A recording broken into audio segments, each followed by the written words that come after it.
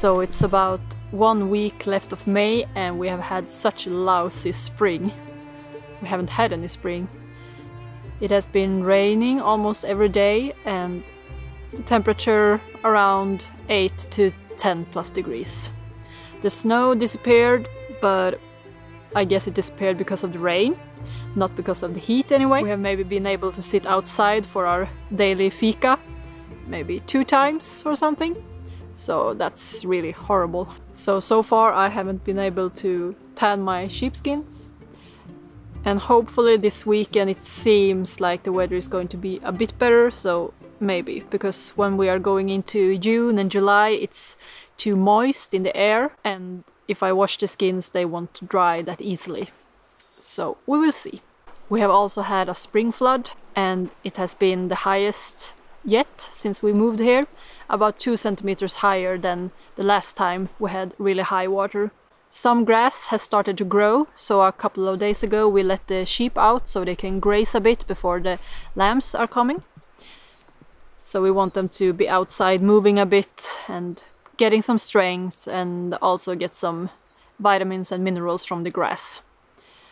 So soon we are in the season of lambing, so that's really exciting.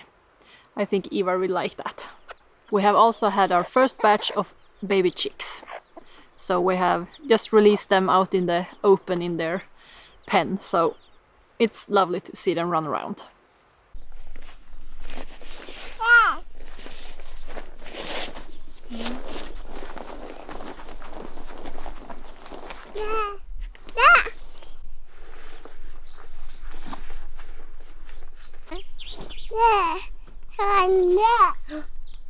Vad ska vi plantera där då, tror du? Ja. Vad ska vi plantera ut dit? Ska nog inte ha någon mer valeriana i alla fall. För det har vi en del.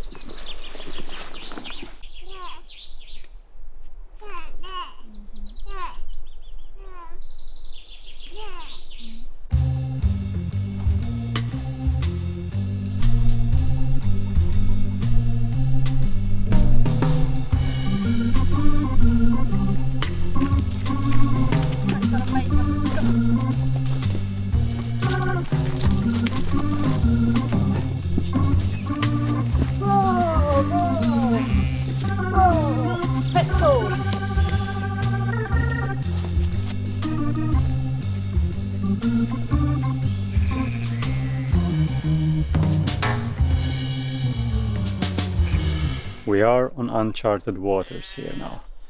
So what we just did is we moved the younger rams in a pen just beside the ewes and the head ram. One thing that I find really hard with keeping animals is that you almost always need 2 groups, the males and the females.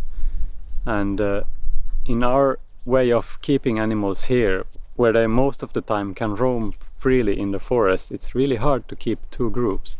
And how we have done that before now is that whenever the males get fertile, we move them up to the village, and we have been moving them from pasture to pasture there. But this time we kept 3 rams so they could get 2 summers old instead of 1 summer before we butcher them. And that created some problems for us. Now when the grass is starting to grow, we want them to be able to roam freely here and find what they need. And before this year we have always butchered all the rams every fall, so we wouldn't have this problem, but now we do. The best solution would have been to be able to neuter them, or how to say what the English term is, so we wouldn't have to worry that they will produce offspring with their mothers. And from what I understand, it's not customary to neuter ram lambs. It's more usual with reindeers and cows, I guess. But the problem is here as well. I don't know how to neuter them, and if we would take a veterinary here, it would be very expensive. So that's out of the picture. But as it is now, all these ewes already should be pregnant. So that shouldn't be a problem until a while after the lambing, which we now have placed about 2 weeks into June. And I already mentioned a little bit about that before, why we did that. And I will talk about it later at some point as well. But as it is now, we hope for them to not hurt each other. So we have put them in separate pens so they can get to know each other a little bit before we put them together as a flock. And hopefully they will feel that they are a flock and keep together through this summer.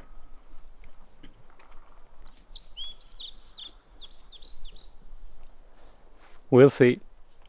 If it doesn't work, we need to find out something else. They seem to not be so bothered by each other. Maybe it will work.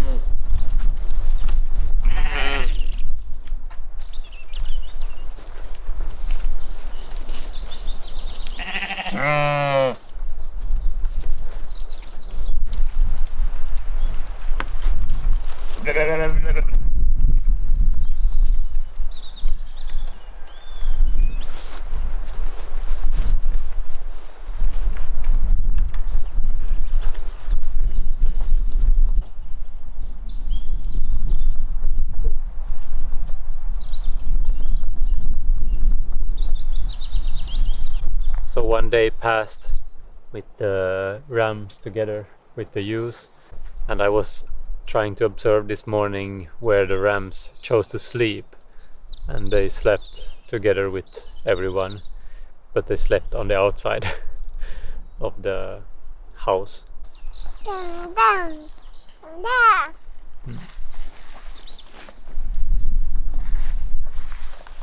Maybe they will. So I just now let them go roam free, and hopefully they will stay together as a flock. I think they will.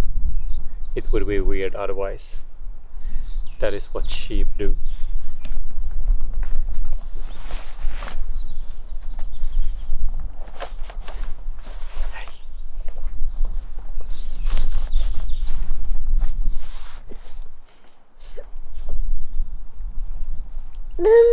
Jaha.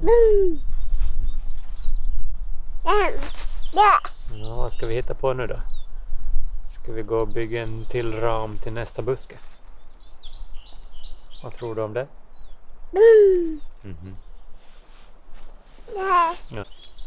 Fåren får klara sig själv. Nu får fåren klara sig själv. Kom då!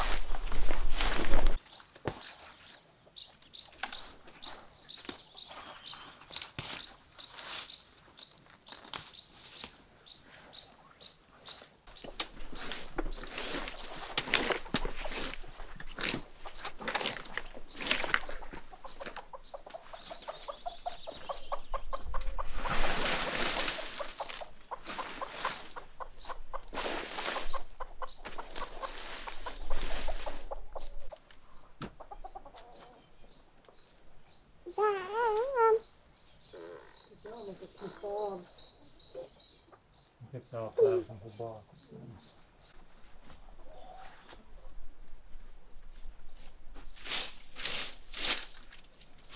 Ta den där uppe på kanten så vi kan rensa bränna.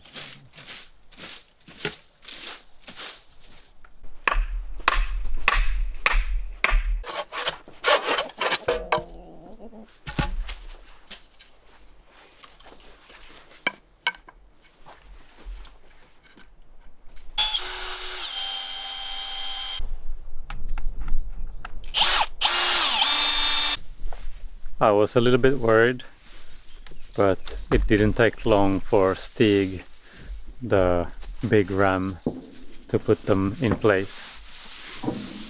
So now they all seem calm together. Hopefully this will work. It would be so much easier to just have one group until we need to separate out the new baby rams.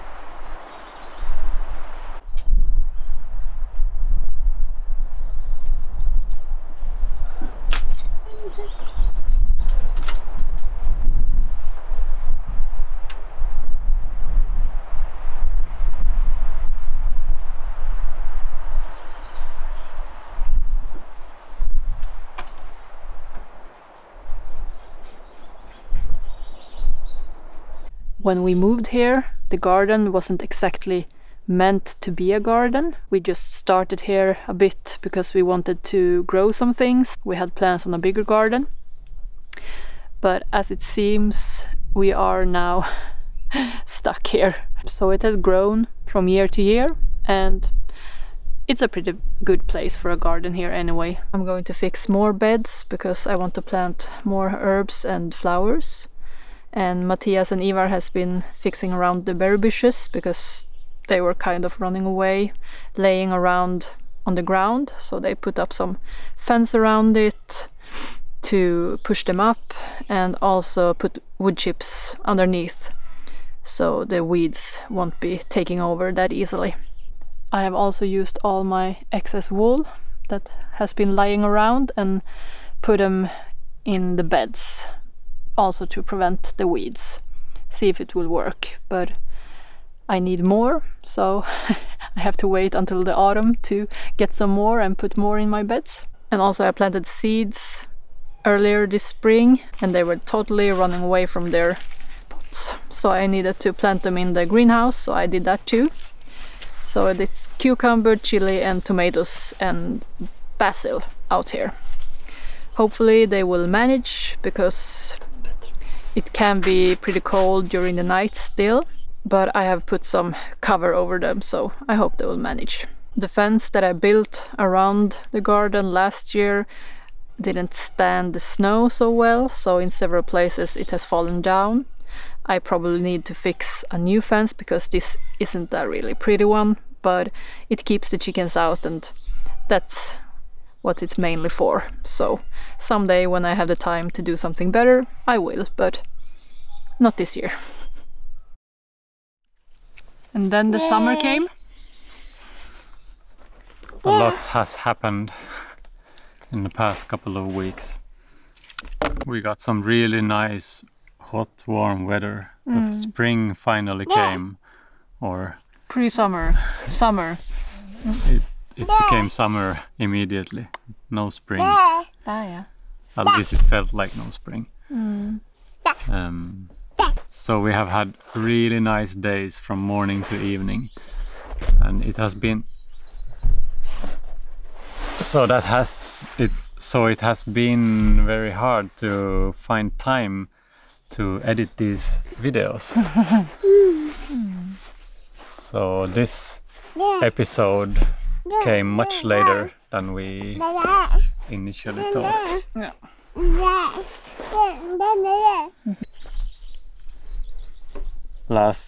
I guess it was the same last summer, but this year it's even harder with Ivar as well. To find time to sit down and get some work done in front of the computer. Before you could work in the night or evenings, but we're so tired now in the evenings, so it's hard for Mathias to. No chance. We want to say thank you to all our wonderful patrons. It means so much to us that you want to be our patron. You all make these videos possible.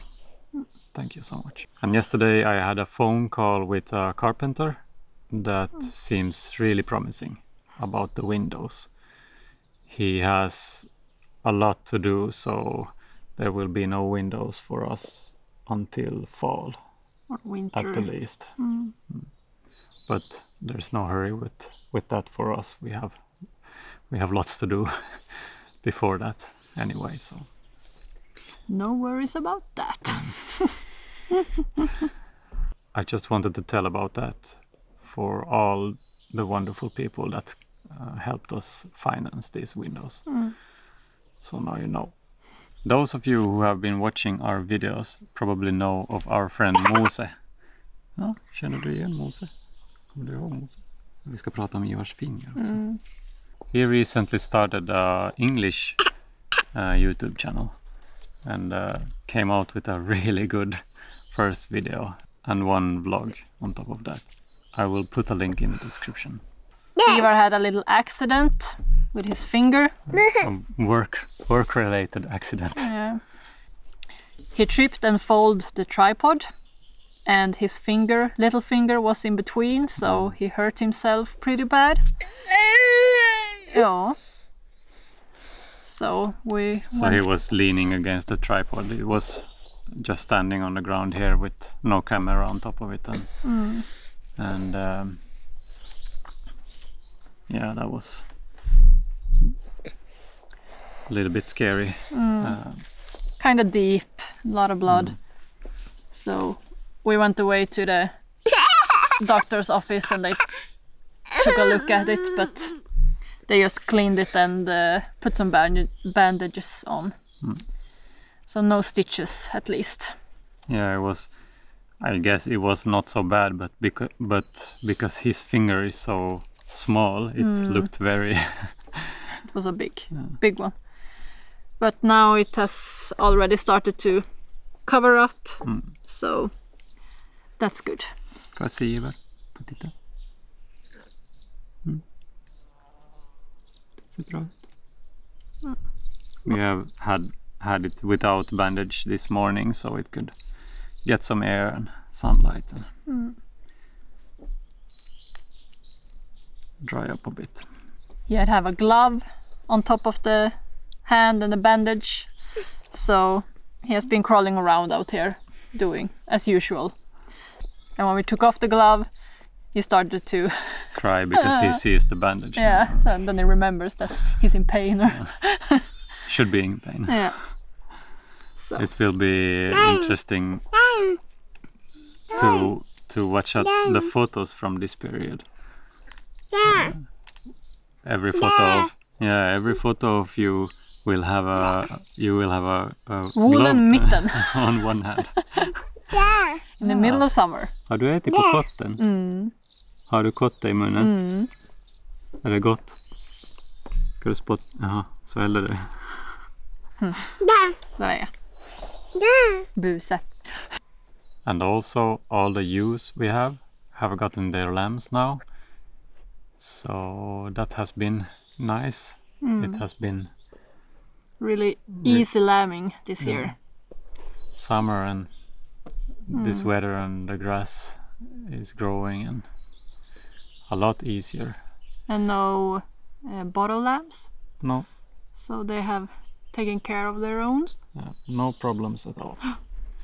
So the problems comes later for us with winter feed for everyone.